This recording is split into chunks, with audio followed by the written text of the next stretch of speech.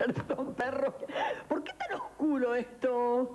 Ahora sí, ahora está mejor esto. ¿Vas a seguir fumando toda la noche? ¿No hay para no fumadores por acá?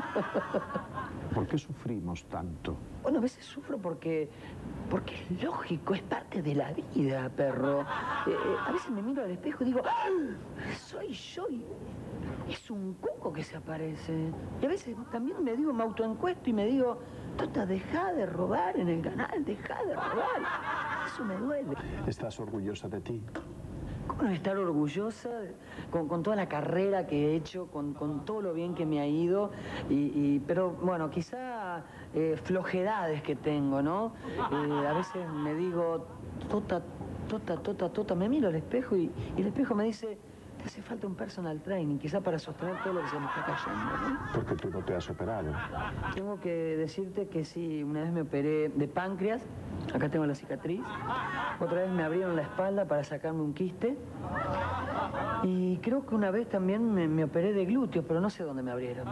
¿Y el instinto maternal qué? Bueno, el instinto maternal, ¿quién no tiene, salvo alguna que otra loca por ahí? Pero yo creo que todas nacemos con un instinto maternal, instinto blanco, rosado, carlón, lo que sea, pero yo siempre digo que me gustaría tener 2, 3, 4 chicos, ¿no? Y si son de arriba de 30, mejor en el departamento. ¡Qué loca! Cortalo, esto no lo quiero. ¿Van a ser canallas o...? Ah, bueno, no importa, eso de canalla, de Newell, de Unión, River, Boca, que sean de cualquiera, no me interesa. Pero, ¿por qué me preguntas esto? ¿Me estás acosando? ¿Pero nunca te pasó? No, porque yo soy la que encara, yo soy la que toma la iniciativa. ¿Qué, tenés algo para proponerme? Yo te digo Mónica Lewinsky. ¿Tú qué me dices? Tómatela, perro pulento. Anda, hacete bañar por un veterinario.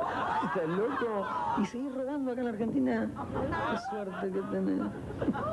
Ay, qué gallego calentón. Qué estúpido.